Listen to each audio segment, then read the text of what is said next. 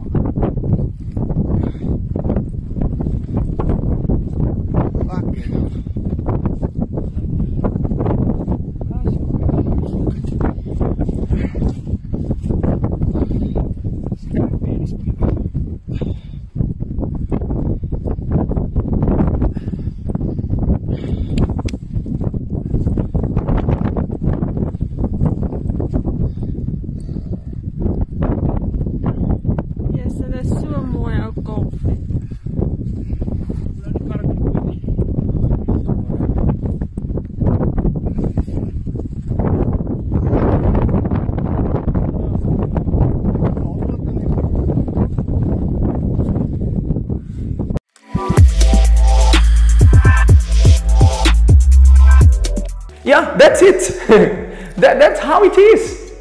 It is, what's the word, man? Shocking. No, I don't know. The way I was watching this video now, before I came to the live broadcast, I was checking this video, and I was, just thinking about how deep this guy went in order to rescue the cow, the animal. I did not even check which animal was that. But my point here is, there is someone there who wants your good. And, you know, before, let me give quickly the message to the parents. Let me speak with the parents who are out there. Many years ago, I would say a long time ago, we would see that parents would have more time to spend with their children. They would have more time to give them attention or spend time with them. And with that, they were able to teach them, to raise their children. Nowadays, we have noticed that problem number one, parents no longer have time like before. Now we have a lot of single parents who have to go out and work in order to provide. And in some cases, both the father and the mother, due to the situation, they no longer have time. Due to the disobedience of many youth out there who are, I'm sorry for the word, stubborn and no longer listen to their parents are unable to teach them or to help them. But my point here is, parents, if you don't raise your child, if you don't teach your daughter, if you don't teach your son, the world will raise them. The world will teach them. We have seen that youth are always on the phone, always surrounded by friends. And that's what they are learning. I mean, that's where they are learning from. They are learning with social media platforms. They are learning with YouTube. They are learning with the TV. They are learning with their friends. They are learning. And the question is, what are they learning? What is it that's influenced them? We have noticed there are a lot of videos out there teaching and influencing young people to do bad things. There is even this video that is, teaching them how to commit suicide. It's teaching young people how to do bad things. They are being influenced to do what is evil. So I want you guys to think about it. Think quick about that. Parents, if you don't raise your child, the world will. If you don't take time to teach them something and do your work, the world will. Bad friends will. The social media platforms will. And the young people watching us right there, let me tell you something. Though sometimes you may think that your parents are doing it and they are so annoying and provoking you and they don't understand you, though maybe sometimes they may not understand you, I have something to tell you all. They have life experience. All they want is you to learn what they had to learn with their mistakes. Meaning, they don't want you to feel the same pain and to go through the same struggle. Think about it. Listen, right now, take a decision. Take a decision. Take a decision to start, learn how to take time and have a, how can I put it? A dialogue, a conversation with the one who actually wants your good. I think I have spoken enough. Now, the media group are here with us. They have a strong message to share with you guys. And I'm sure that what I have spoken here have made you to think it's about a decision, it's a matter of thinking. Stay connected. Don't forget that next week we are going to be back 4 o'clock. And on the 28th of February, we have our special broadcast, Why Me? Stay connected.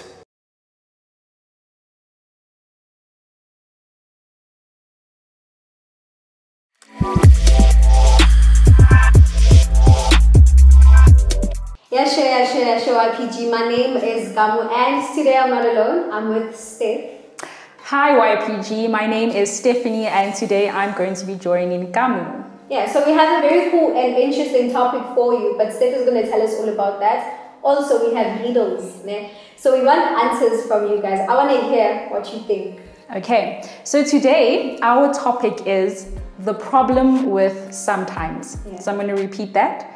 the problem with sometimes. Okay, so to start off, the riddle. So here's the riddle, and you can just write in the comment section what you think the response is. Okay, the answer is, let me say. So here's the riddle. 5 green frogs are sitting on a log. 4 decide to jump off. How many are left? Okay, let me repeat it. So 5 green frogs are sitting on a log. 4 decide to jump off. How many are left? Let's see. What do you think? In my mind, frogs are always jumping. So, like, all of them jump off. I'm sure they stop, you know, to take a break from jumping. I don't know, Mari. In my mind, like all of them. Okay. None are left. All of them. The one, most probably the one that wasn't gonna jump. I was like, my FOMO. Fear of missing out. So I think they followed suit. Yeah. But I think none of them are there. So your answer is none. Yeah. Oh, because they all follow each other. That's a good reasoning. Okay, so let me tell you the answer. Okay, so here is the answer. So 5 are left. And this is the reason why. Because the 4 only decided to jump off. They didn't actually jump off. Alright, so deciding is not me acting upon. Exactly. Okay. And that's something that we always do. Yeah. You know, we decide, I'm going to do something, but it doesn't actually mean you're going to do it. Yeah, same way when you decide that you're going to start studying or start submitting your assignments on time. Exactly. That you never do it. Exactly. Know? So here comes the topic.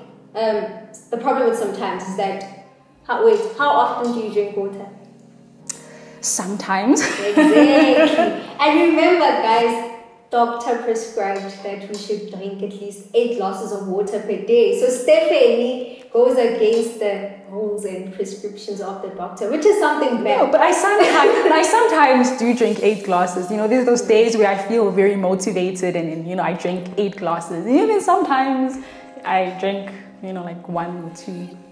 So imagine if she starts doing that all the time. Imagine if you start drinking 8 glasses of water all the time. Good health, I mean. Okay, so I have a question for you. Okay, so you're still in school. So how often do you submit your assignments on time? Sometimes. Sometimes.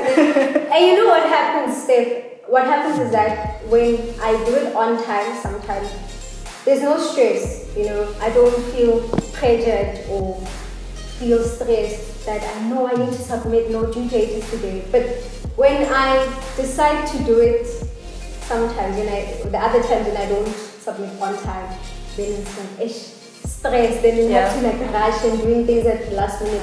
Doesn't necessarily. Oh, you're one of those people who say they work well under pressure, so they do it like last minute. You know, just to...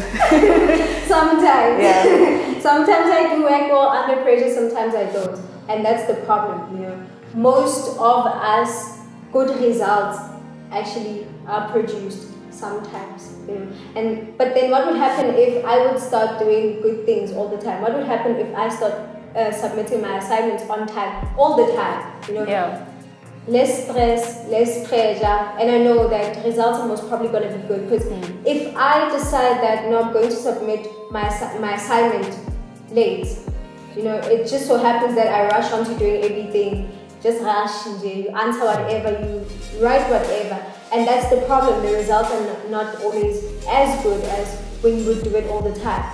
So that's one of the most that's one of the most common issue amongst us young people, is that we like to do things, good things sometimes, you know. So imagine if you start drinking water, 8 glasses of water every single day, the benefits.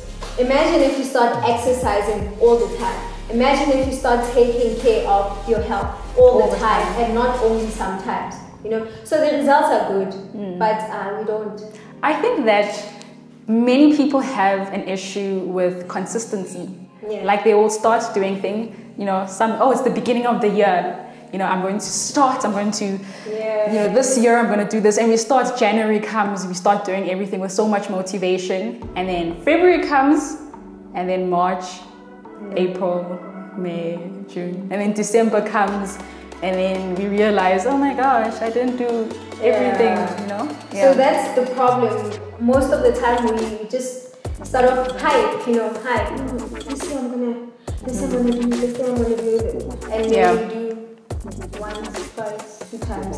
And from there, all of those dreams and whatever, they end up dying. So the problem with sometimes is that you will not always get good results. The results at the end are not always as good. So stop doing things sometimes and start doing things often, especially good things that you actually need to start doing. Like for example, typical example, sleeping on time. They said 8 hours of sleep. So how often, how often Stephanie do you sleep 8 hours? Sometimes. That's the problem, guys. Imagine if you start sleeping all the time. So I've got another riddle. Okay. Now this one is for you, Kamu. What is always coming but never arrives? What is always... And you can also write in the comment section what you think the answer is. So what is always coming but never arrives? What is always coming but never arrives? A text. A text? Oh, that's a good one. Okay. What's always coming but never arrives? Future. Close, not bad. It's tomorrow. The reason being is that you always say, I'm going to do something tomorrow. Tomorrow comes, but you actually haven't really done it. So tomorrow actually hasn't really come. Your tomorrow hasn't come. So that's what's up all the time. That's what's up. I'm going to do something. And you do it sometimes, and the problem is sometimes why. Guys, imagine if you start doing all the good things in your life on time, often, all the time. I mean, great results at the end of the day. So it all depends on you, because me and Steph can tell you that you need to do things all the time, on time. But it all depends on you. So that's the problem with sometimes you will not always get good results. Signing out, we will see you on YPG RSA, Facebook YPG RSA, and Instagram. About the gram, guys.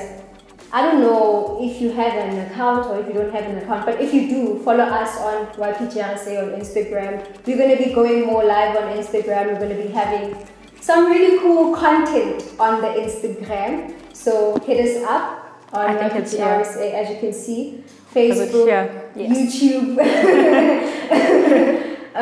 Twitter as well, and Instagram. So signing out.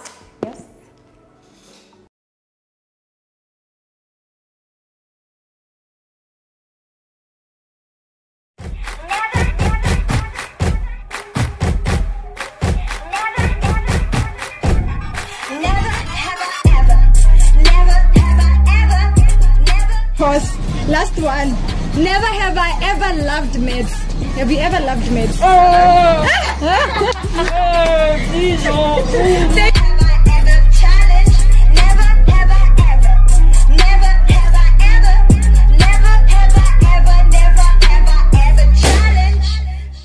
Presented to you by the YPG of Rustenburg.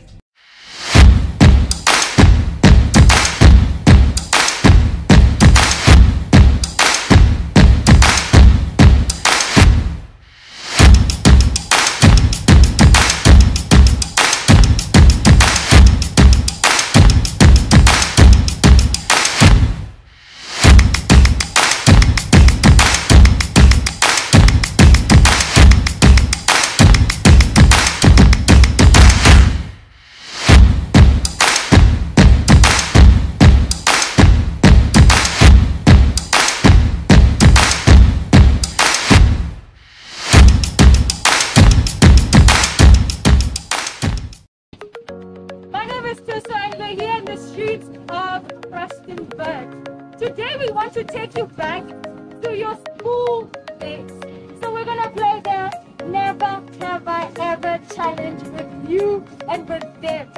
So we're gonna go out asking them random questions like, never have I ever bunked class. Then they will be telling us if they have or they have not. So come with us. Never have I ever used a scanjani during a test. Never. Yes.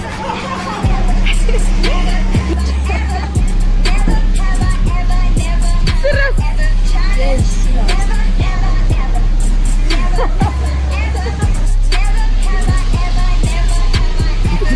Never have I ever bunked class. Never.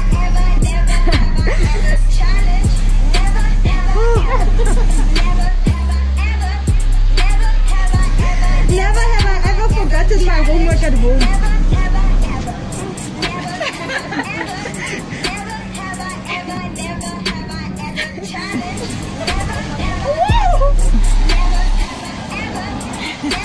Never have I ever taken someone's pen without returning it back.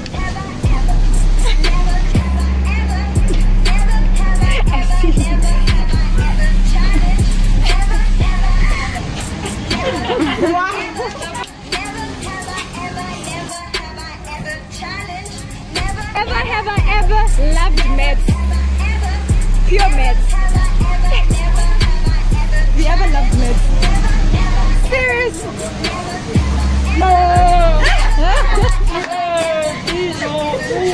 Never have I ever failed the test.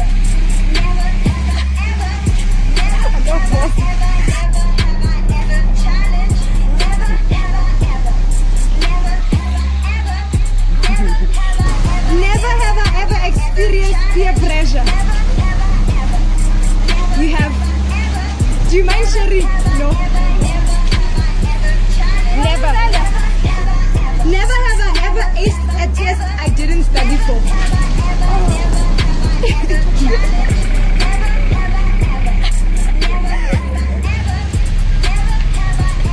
Never have I ever spent time in detention.